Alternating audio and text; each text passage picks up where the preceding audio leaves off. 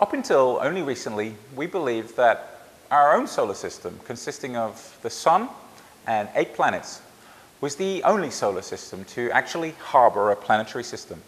However, in 1995, using a technique called radial velocity detection, astronomers revealed that a gas giant orbited the star 51 Pegasi every 4 days.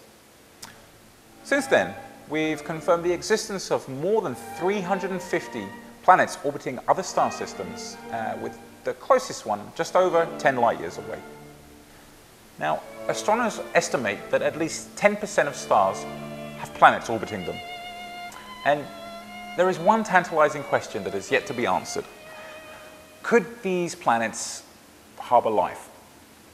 Now, answering this question alone seems enough of an incentive to try and visit these exoplanets, as they are called. But there are a number of other good reasons why we should go. Humans have long been explorers, and all the frontiers of Earth have been well charted.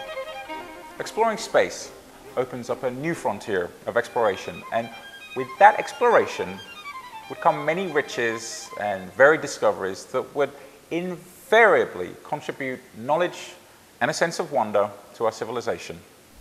Indeed, there is also the question of our own survival.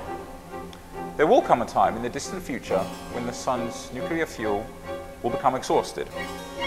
The Sun will then expand beyond the orbit of the Earth into what is called the red giant stage of its life.